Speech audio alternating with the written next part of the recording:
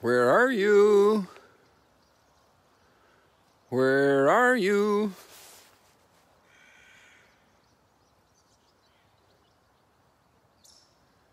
I heard you in the garden, but I was afraid. Who told you? She did. He did. Tricked me into it. So I ate it.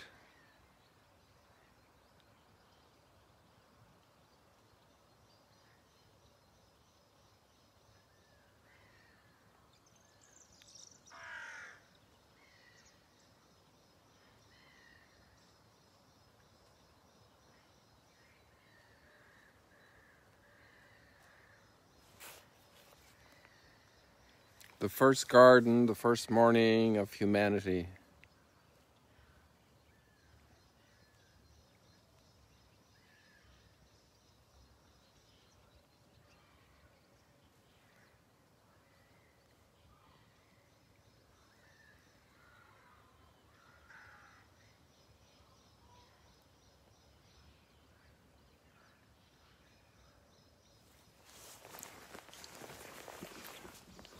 The first morning of humanity. The sunrise. The garden.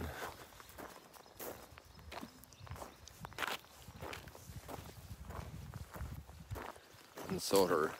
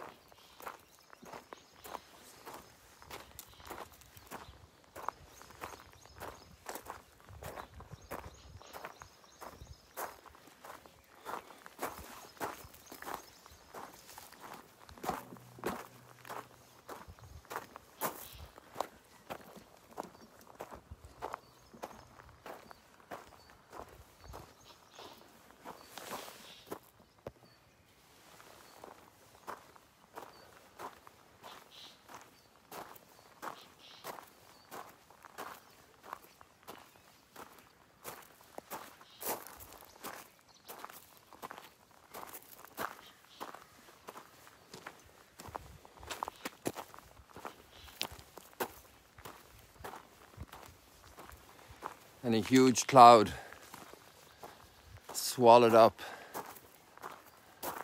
a big share of the endowment of the Creator. And darkness came in and smothered that light.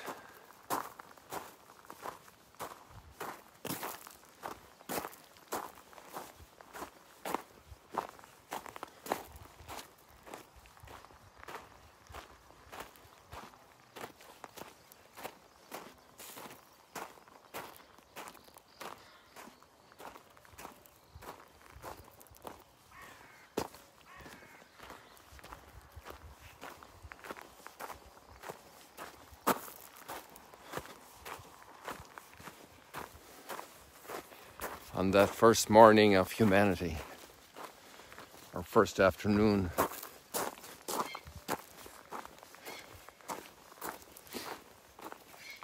Actually, there's a wonderful rabbi and a priest from Long Island who come to the Holy Land together and tour together with their people. And so we'll say Shabbat Shalom to all our Jewish friends right away. And in this situation, in this process, oops, not looking where I'm going. Sorry about that, people. Hope nobody got hurt.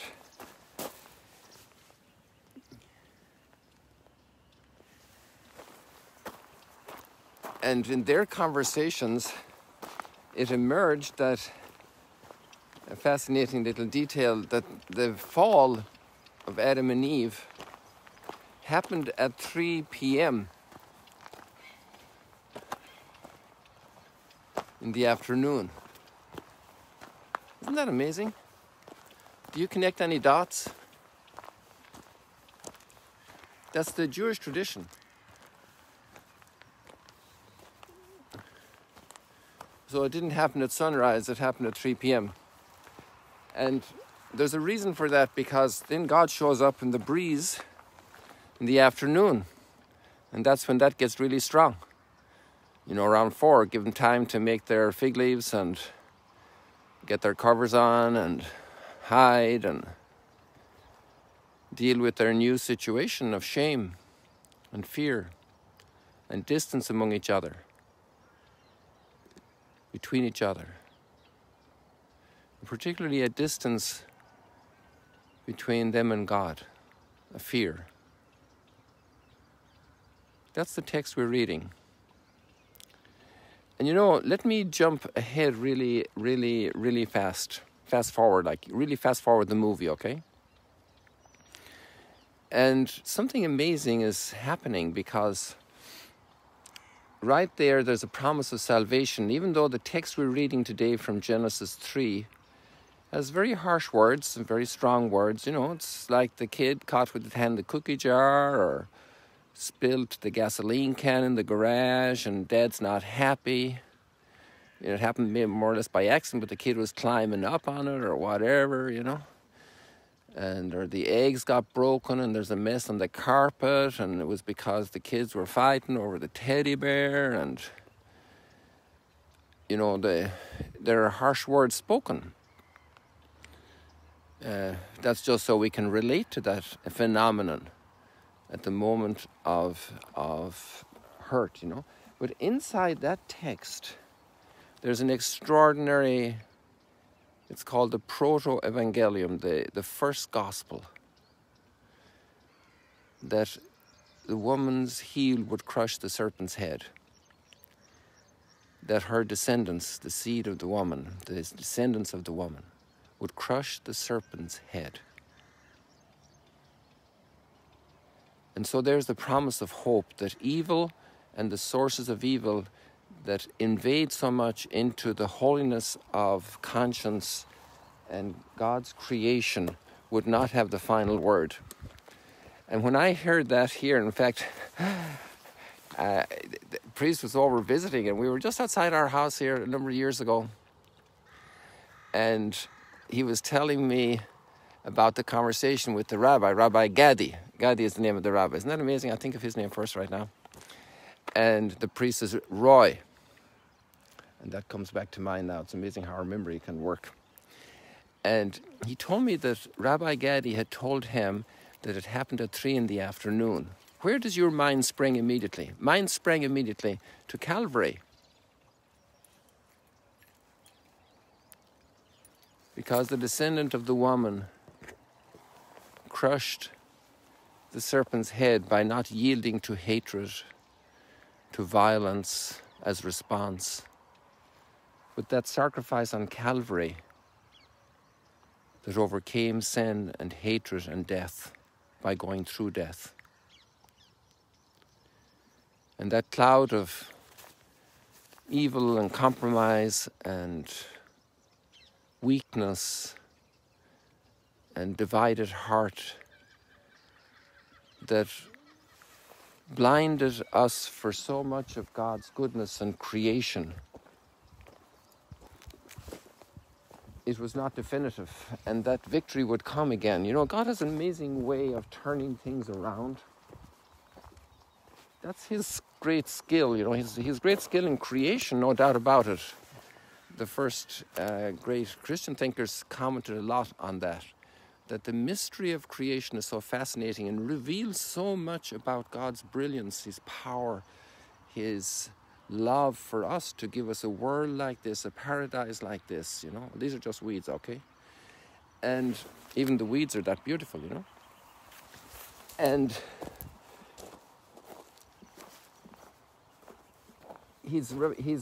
but his goodness and his brilliance and his love and his truthfulness and his fidelity are much more revealed in the very act of redemption, which is a huge act. You know, it's starting already from as a promise from that moment of the fall, and it's consummated on Calvary, on Easter Sunday, in Pentecost. What extraordinary brilliance of God. And then involving us, imperfect people, poor sinners, in this mystery of salvation, that our role can be so significant. And Abraham and Isaac and Jacob, you know, they all had their imperfections. The Bible doesn't hide them. The Bible is very clear about them. It's really amazing. Fascinating. Fascinating. There's no question about it that the greatest drama ever written is the mystery of salvation. And actually, most of the greatest literature and art follow the logic of that mystery. Great works of art, of literature,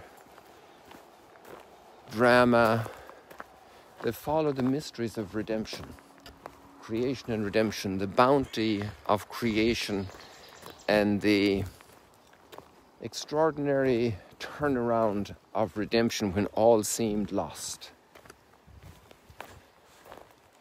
So I invite you to read Genesis 3 in that light and the text we have posted today.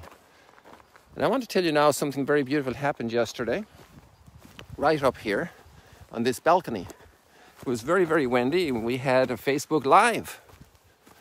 But the house shielded us. What it did was it also reduced the amount of the lake we could see, but still it was very beautiful. And very good friends from CBN, Christian Broadcasting Network, Chris Mitchell and his team in Jerusalem brought us on to a Facebook Live. We were all kind of learning the process, so don't look for the maximum of technological brilliance, but all the great technology of the world today for communication was at play. Probably satellites were involved, engineers, technicians, sound people, light people, you know, all these people that do this great work today so we can communicate right now on this sunrise stroll and chat from Galilee. And you're over there in Alaska, or you're in California, or you're in Singapore or Hong Kong, and we're connected. Well, anyway, Chris invited us, Kathleen Mitchell and myself, to come on to his Facebook Live, Jerusalem Dateline, and I've put up the post on the link for that in this post that's going up with this chat this morning. Hey, look at these weeds, and look at the beautiful flower they have. Look at this. Isn't that amazing?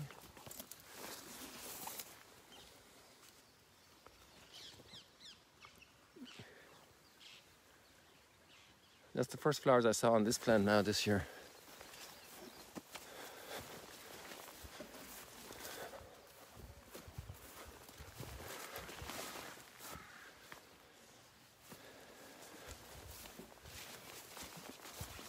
Amazing abundance.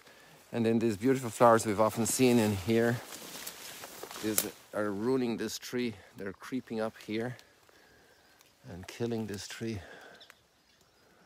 I hope the lake authorities can come and protect the tree. And that's the way then the weeds grew, and they grew in the garden of humanity that God had planted in the hearts of people. The blame game started, the cover-up started, the hostilities started, and the beautiful garden was damaged, and actually we got locked out. Provisionally, because being locked out provisionally was part of the therapy to get us back in shape. Like the little kid, you know, hasn't been good, so this is like 40 years ago, so you can't see television this evening because you misbehaved. Shh, be quiet. People are sleeping here, people. People are sleeping here in the tent. Don't wake them.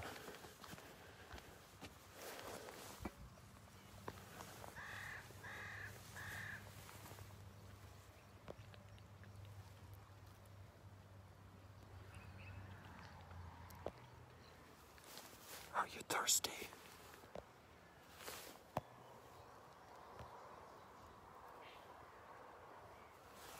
Are you thirsty?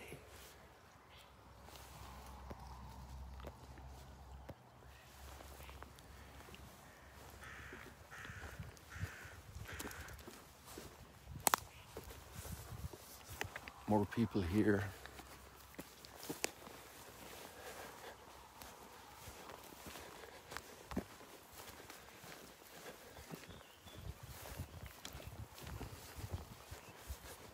So I don't want to wake up the sleepers.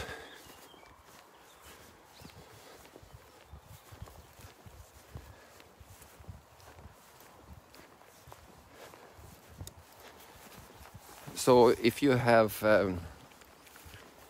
friends to send that link to, do that please. Especially one article came out recently, Catholics are organizing a pilgrimage in the Holy Land virtual pilgrimage. Well, I don't want to brand it just as Catholics. We're disciples of Jesus, and so many other people are. So now you have this primarily an evangelical audience with CBN, but many other people watch it. And it's news from Jerusalem and from the Middle East. And Chris is an experienced faithful soldier here, and he spoke about Magdala because he's come here a lot and did a lot of presentations. And he gave Kathleen and myself a chance to talk about the pilgrimage, so it's a nice way to... Oh, sorry. I think I'll wake up more people. Sorry. Hey, this little boy is here. Look at his little dog. And his dad is probably here fishing, and his family. Boker Tov. Oh, Dobre jutro. Yeah? Dobre jutro, Russian people here. Great. I could tell. And look at this here. Fishing at the Sea of Galilee. Hey guys, why don't you come here and fish at the Sea of Galilee as well? This is live stream, Did you catch anything? No. Look at the weights hanging here. Fishermen still fish here at the Sea of Galilee, people. There were about 12 or 14 tents here yesterday. There are a little bit less today, but I imagine there'll be a lot for the weekend. Well, who knows? It's already the weekend. It's Saturday. And another guy over here fishing. He also looks like he's a Russian. It's funny, you can tell here, after living here for a while, you can tell a lot of the people's background just when you see them.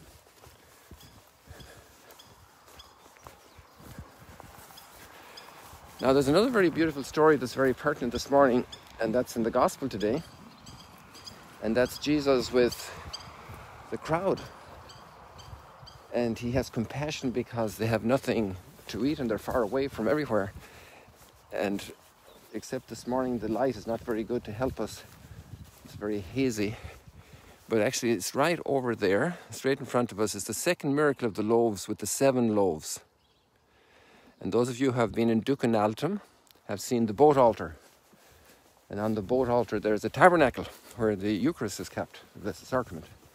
And the door of the tabernacle has 7 breads in the basket to remember that miracle which happened right across from Magdala.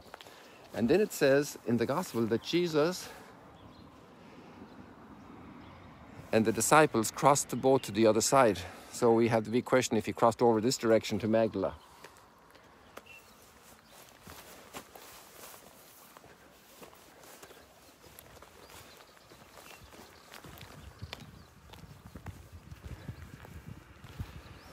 I think I'm not going to go down this path this morning. Well, maybe I'll just go a little bit to show you where we were yesterday, so you understand. We went all along here. Well, I went down on my own yesterday, the day before we went down together. And then we went down to those cliffs, the southern cliffs of Mount Arbel. And we went down quite a bit beyond that, what you see here, because that's just the first peak.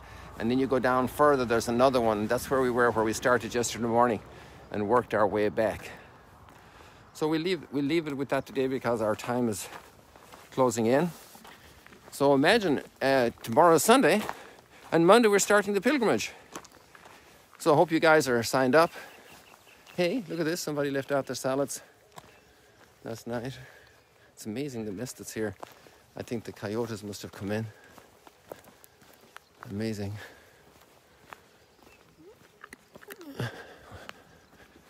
You know, the garden can be destroyed. We can all contribute to the destruction of the garden that God has given us. Thanks be to God, in our world today there's a growing interest and sensitivity to keeping the garden in good shape. And since I was a child, we had that at home on the farm, you know, never leave plastic around, plastic bags from fertilizer. We never left paper around. Tidiness, neatness, thinking of the others, also thinking of the animals because they didn't need those stuffs. And animals, out of curiosity, might chew on something that was bad for them. So my dad instilled in us a great sense of care and respect for the plants and the animals on the farm.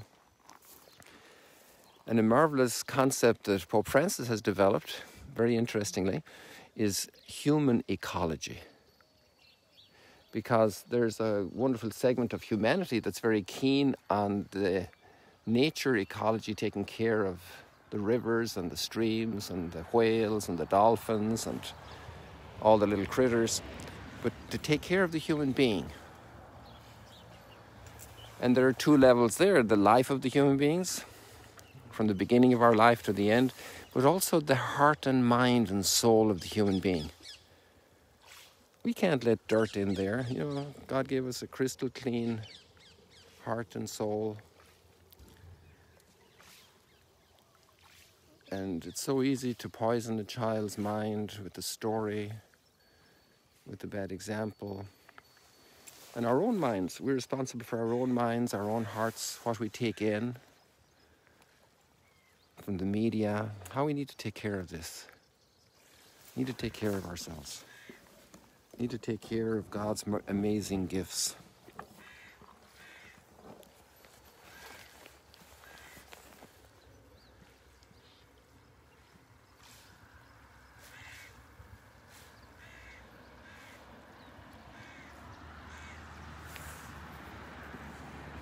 So people, it's our time. Don't forget to register for the pilgrimage, to share the CBN Jerusalem Dateline link there to all your friends whom you know. And then we have a beautiful line to finish off this morning, which is our psalm today. In the link you have it there. In every age, O Lord, you have been our refuge. Before the mountains were begotten and the earth and the world brought forth. What a magnificent psalm, because it's a contemplation of creation. You know, the account of creation that's in Genesis 1, 2, and 3 is not just there, it's all over Scripture. And here we see the reference again, you know, in Psalm 90. Before the mountains were begotten and the earth and the world were brought forth, from everlasting to everlasting you are God. In every age, O Lord, you have been our refuge. You turn man back to dust. And that's actually also part of the text today. For 1,000 years in your sight are as yesterday. And the next Wednesday, Ash Wednesday, you remember, man, you are but dust, and unto dust you shall return. In every age, O Lord, you have been our refuge.